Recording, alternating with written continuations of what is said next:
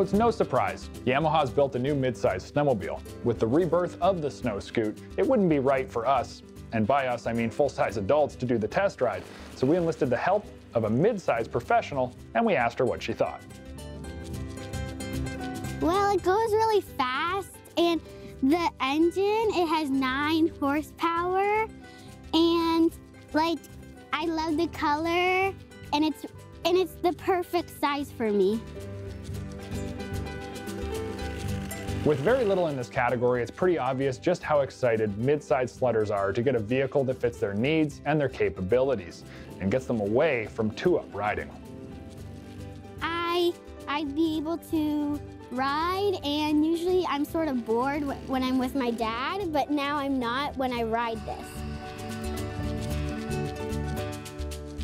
While the SnoScoot's horsepower numbers seem pretty small, it's actually quite capable and keeps up with Mom and Dad with ease. And when it comes to the handling, well, I'll let Natalie tell you about that. Riding the SnoScoot is even easier than riding my TTM. I feel really comfortable. Natalie is a very nice young lady, so we asked what the level of sharing would be should her friends show up and ask her for a ride. They would be like, "Can I ride it?" And I'm like, "Nope, it's my ride." With 4.5 inches of suspension travel up front thanks to a double A-arm setup, as well as 4.5 inches in the rear, the Scoot is very capable, and it delivers all of this through the use of hydraulic shocks all the way around. When I'm riding through the bumps, it's really smooth.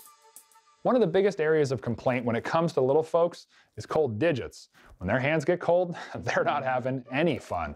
And the SnoScoot comes with one serious set of hot grips.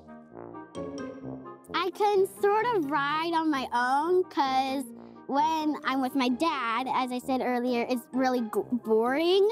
So if I ride this, I'll be more happy and excited when we go snowmobiling. The fact that the all-new SnoScoot is completely legal and able to be ridden on the trails gives parents a whole new option for taking little ones along for the ride. In the past, it was a 120cc sled that would keep your kids busy in the backyard, but it stayed there. Now the SnoScoot can bridge the gap for kids who are way too big for a 120, but not big enough for a fan-cooled or older sled like a Bravo. The SnoScoot allows parents to buy one sled that'll take kids safely through the transitionary years, and allows them to get out on the trail and ride with Mom and Dad on their own. And when you link the 200cc Yamaha engine with a 2.1-gallon fuel tank and a 1-inch Camso Cobra track, the SnoScoot will go the distance with ease. With Natalie being a first-time SnoScoot rider, we wondered just how much she might like the SnoScoot. Did she think it was hard to handle, or was this the perfect fit and the perfect sled? We asked her for a rating from 1 to 10 to keep it simple. Out of 1 in 10, I'd say 10.